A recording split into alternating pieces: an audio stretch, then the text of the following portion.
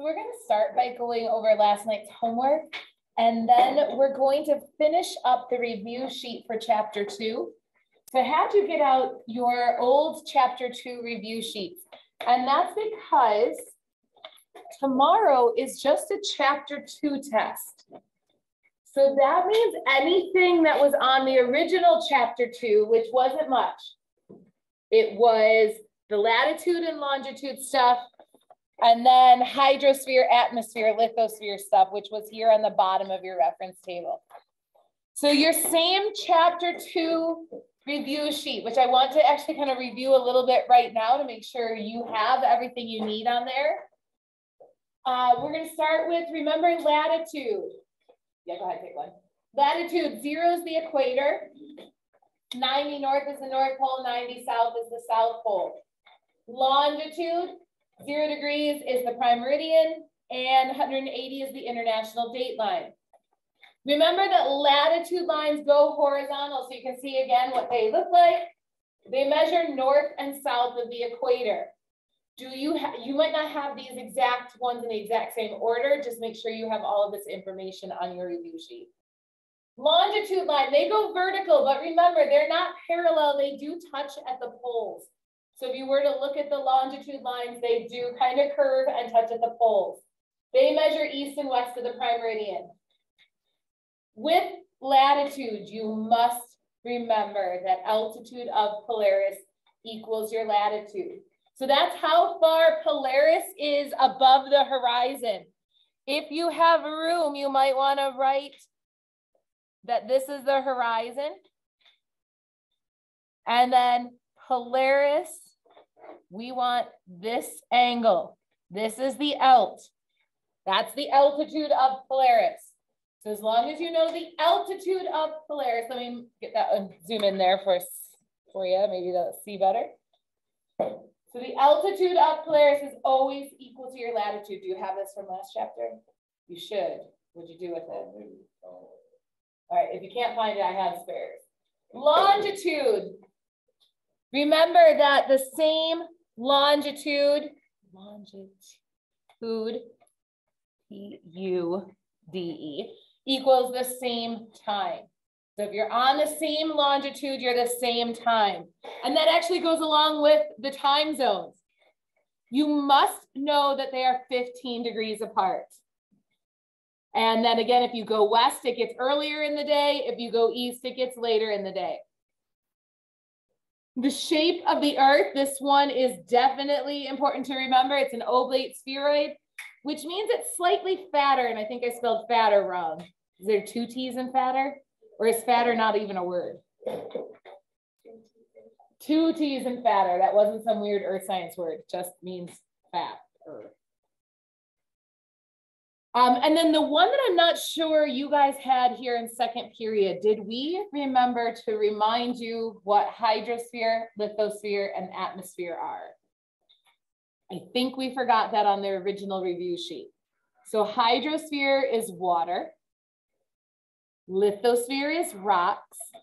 Atmosphere is air.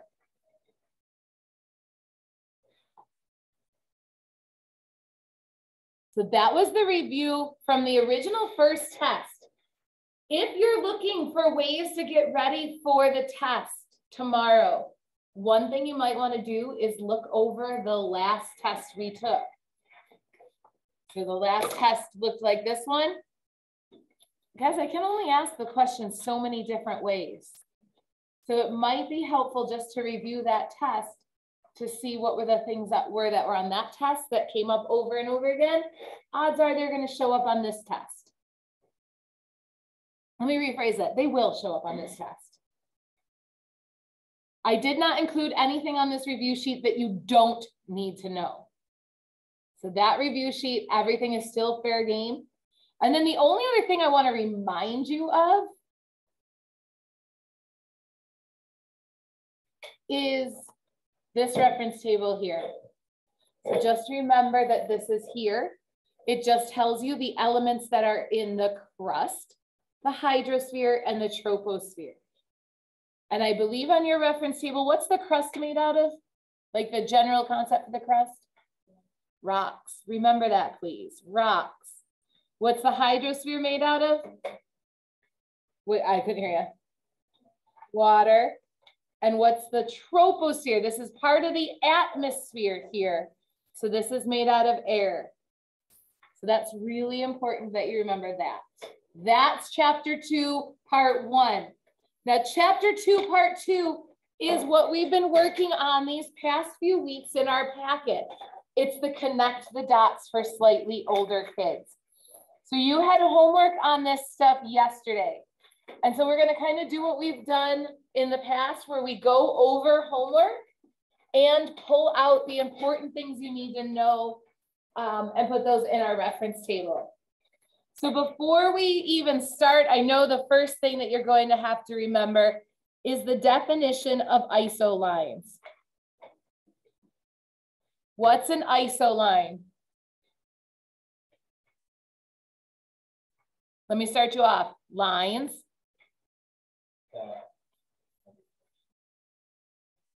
That connect points of equal value.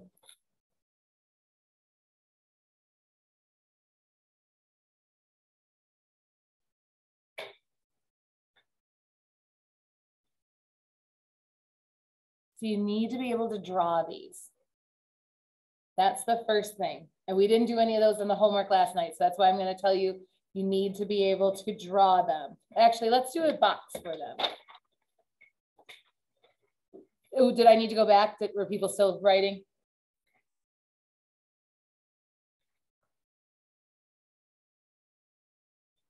When you draw them, there's a few rules. What should we remember when we draw isolines? They never touch.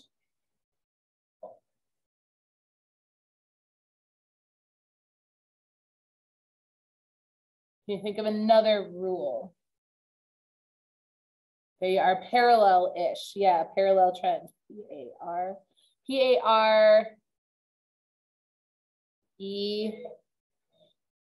P-A-R what? Thank you. I know I should know how to spell that. Parallel. Did I still spell it wrong? Can you guys just spell it right? That better? Sorry, guys. This is why I use PowerPoint. Any more rules? Okay, so they separate numbers that are bigger and numbers that are smaller. That's a good one. Those aren't quite all the rules. Also remember they are with smooth, gentle curves instead of sharp, angular corners. But to be honest, I'm not going to mark you wrong for that unless, as long as the lines are where they belong, I won't mark you wrong. I think those are good enough for the rules of drawing isolines. So now that we remember how to draw them, oh, and again, maybe we should add connect equal values, which I know we just wrote on the front, but that's how important it is that you understand that. Let's switch over to the homework. What did you get for a contour interval on this map? So first of all, what is a contour interval? Actually, first, what is a contour map? Sorry. Also, does anybody remember what they're also known as? AKA, you guys know AKA, also known as topographic maps.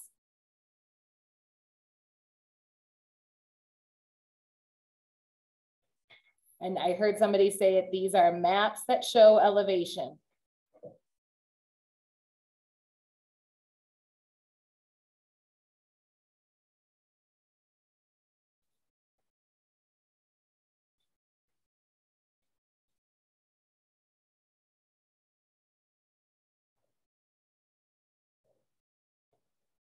And then what's a contour interval?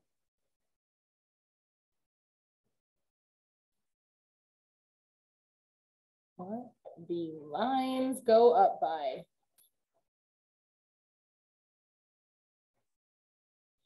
There are only 2 units of measurement used for contour interval on the maps that we will look at. What are they? Feet, which is abbreviated FT, or meters, which is abbreviated with a lowercase m.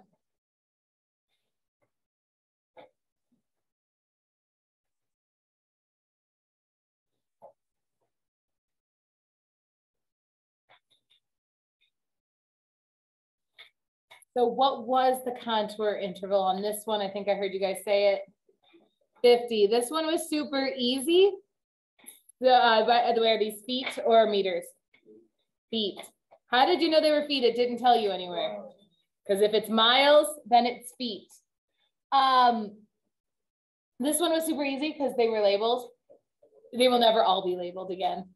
So just make sure that you can figure out, oh, if 0's here and 300's here, trial and error. Try 10s, try 20s, try 30. No, don't try 30s. They'll never be 30s. Try 10s, 20s, maybe 25s, then 50. So just anything that's easy to count by. All right, so towards which direction does Lost Creek flow? Good, south. How did you know which way the streams flow? Okay, there's 2 different ways. Streams flow downhill. So you can look at the map and you can tell which way is downhill by looking at the elevation. And then the other way, which you do have to be able to see on the maps as well. And that's the way the contour lines bend. Every time the contour lines touch the river or the creek or a stream, they bend. It's the only place where they're all bending. They bend because of erosion, but that's not important for this chapter. The important part is they bend. And every time they bend, what do we know about the bends? Bends point to where the stream came from. Or another way of thinking about it is the water comes out of the bend.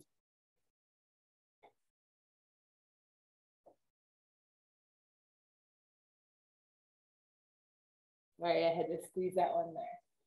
So bends point to where the stream came from, or you can think of it as the water comes out of the bend. Every single time there's a stream, the lines will bend and they point to where it came from, and the water comes out of the bends. And then it just asks you to draw a profile between the lines A and B. Oh wait, it looks like you guys are still writing.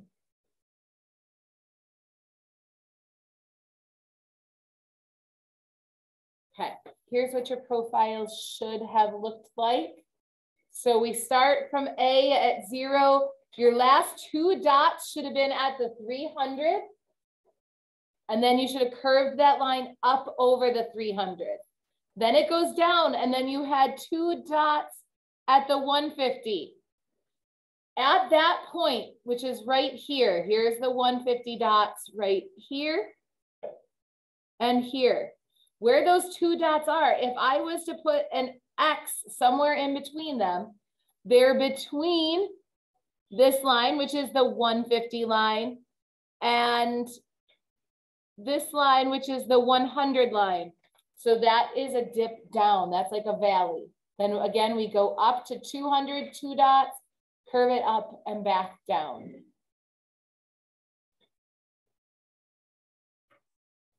So what do we need to know on your, so how to draw a profile.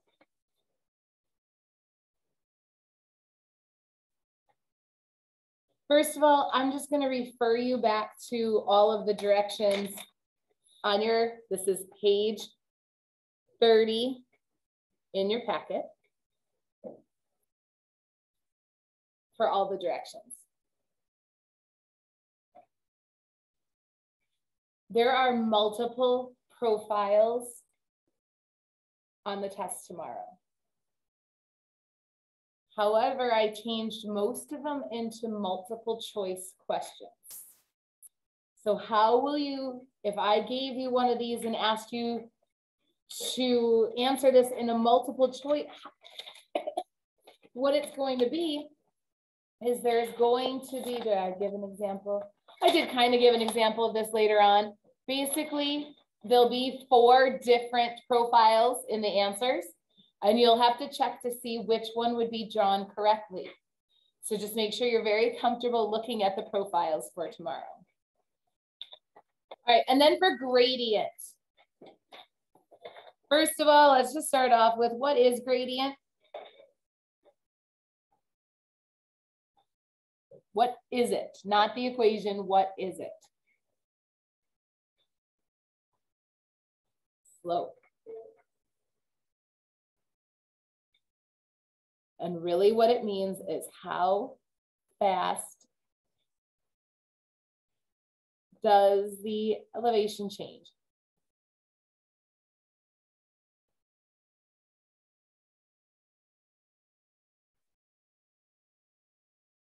Remember, it is on the front cover, ESRT, page 1.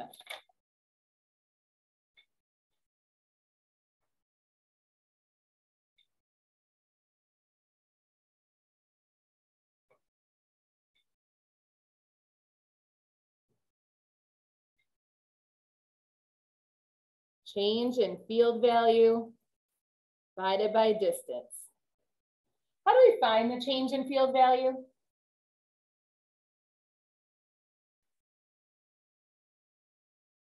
For example, how did we find the change in field value from C to D on this map?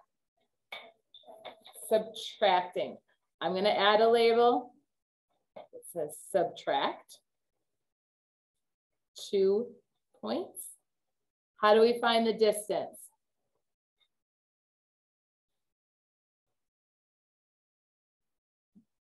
Hopefully you really do remember and you're just too shy to answer. How do we find distance on this map? Map scale.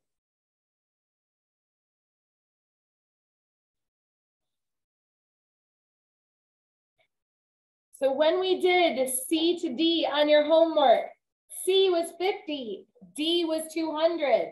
So when you subtract 200 minus 50, you got 150. On the map scale, I said that they were 6 miles apart, which gives me 25 feet per mile. How did you guys do on that? Excellent. Saw some nodding of the heads. Another helpful reminder, make sure you always use the proper units. All right, on the back. Oh, how do we tell for the next one? How do we tell the steepest side of the map? Steepest section, yeah. Lines close together. So where were the lines closest together on page 43? Number 1. How do we answer that? Northeast. What is the contour interval? This one gave people a lot of gave some hard times yesterday. Is this label right here a line? No, that is just this benchmark right here. 2053 is this mark right here, which would make this line right here 2000. If that line is 2000 and this one's 500, oh, I'm sorry, 1500, what are they going up by? They're going up by 100. Are these feet or meters? Meters. What could be an elevation there at A? They could be anything from 1,700 to 1,800. I agree with you guys who said 1,750. Yeah, thank you. If it was anything else, as long as it's not 1,700, not 1,800, you're good too. So you could have estimated that at anything. Anybody have any questions on how or why? Okay, so again, 15, 16, that would make this line 1,700, and this one 1,800. So this is anything in between. So then how far apart are A and that mark right there? Quiet day today. How many? No, that's not the distance. We want the distance, not the change in elevation. So distance uses the map scale. So they said from A to this mark, bring it down to my scale. It leaves me halfway through this black area. What's halfway between 2 and 2.5? 2 1/4, which is 2.25 kilometers. And then they just asked for the gradient. So remember, the gradient is the change divided by distance. We so far know the distance. We just did that, 2.25 kilometers. How do I find the change between those 2 points? Subtract. So we know for sure the elevation there, 2,053. We estimated A to be 1,750. If you picked a different answer, then your top number here will be slightly different, which is still correct.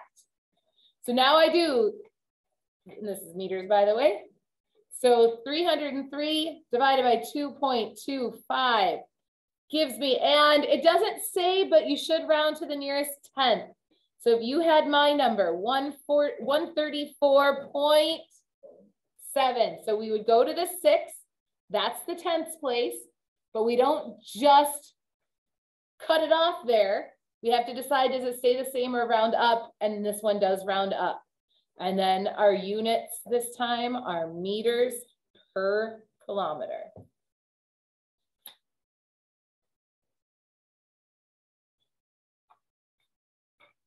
All right, and the last 4 here, the contour interval for this map. This time they're going up 20 meters. Ooh, what is the elevation of the highest contour line? 180. Then it asks a very similar but slightly different question. What is the highest possible elevation on this map? 199 meters. That should be added to our review sheet. Highest possible. How can we put into words how you guys got 199?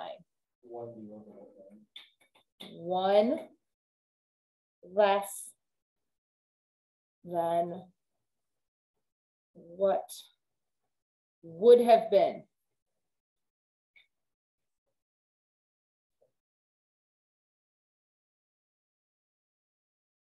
So 1 less than what would have been the next contour line. So in our example, the highest was 80. They were going up by 20. So the next line would have been 200. So you just subtract 1 from 200 and you got 199.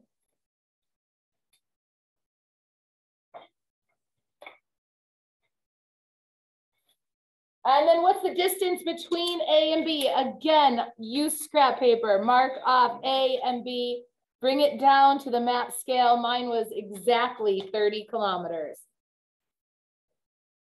And then they ask you to do the gradient between A and B. So we do gradient equals change divided by distance. How much do they change from A to B? A is 180. B is 120. How much do they change? That's a difference of 60 meters. We already found out that they're 30 kilometers apart. 60 divided by 30. Make sure you use your calculators because Sometimes people like to reverse these. This time the answer is nice and easy, 2 meters per kilometer. Let me see if there was anything else. Let me pull up the test that I feel like you have to know. So you need to know what latitude and longitude lines look like. You need to know that altitude of Polaris equals your latitude. You need to know that again. You need to know that again. You need to know how to draw a profile. And again, another profile. You need to draw contour lines. You need to know longitude lines are 15 degrees apart. You need to know highest possible elevation, stream flow, Polaris, time zones, 15 degrees apart. If you go east, you get later in the day. If you go west, you get earlier in the day. So in case you guys don't know, I'm looking at the test right now and telling you the things you need to know. So you might want to make sure you know them. Again, we have direction of the stream flow. You need to calculate gradient. You need to be able to do contour intervals. Greatest possible elevation again. You need to know what the hydrosphere is. You need to be able to read the chart on the front page of the reference table for hydrosphere, lithosphere, and atmosphere. Do you guys know what the word abundant means? A lot or the most. Again, you need to be able to read the chart on the front page of the reference table. And then the last 3 questions you need to know, again, contour interval, gradient, and profiles. So there wasn't a single thing on this review sheet that wasn't on the test. And there's nothing on the test that isn't on here. Make sure you are comfortable with this review sheet for tomorrow's test. And that's all I have for you today. So you have no actual homework. I'm not going to make you do more practice. Please make sure you're ready for the test tomorrow. And then we will start chapter 3, rocks and minerals, on Friday.